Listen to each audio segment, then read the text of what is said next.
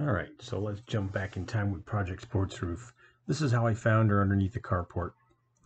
Fenders on both ends caved in. Looked like the kid tried to drive her through some sort of culvert. I don't know what it was. Concrete culvert. I don't know how they ended up both looking like that.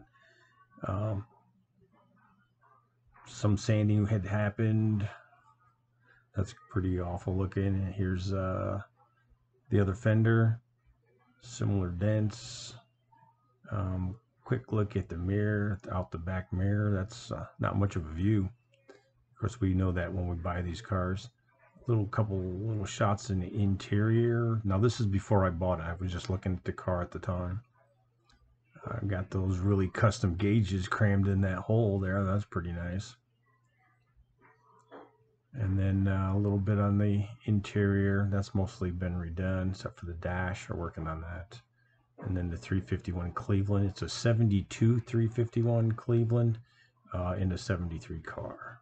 C6 transmission, which is really was a 302 car to start out with, but that sits there real nice. And then we're going to come up here in a minute on the drive home.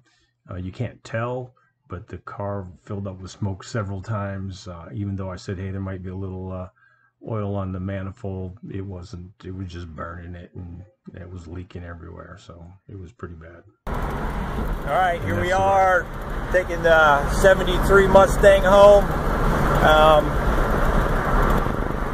Clearly got some oil on the manifold. Every now and then the cockpit here fills up with smoke, but we're headed home. Got some shimmying going on here. Front end has been recently aligned, but might need some more work. I don't know if you can see the little fumes now, but it's kind of filling up. But we're in the fast lane. We're doing 65, and should have her home here in a little bit.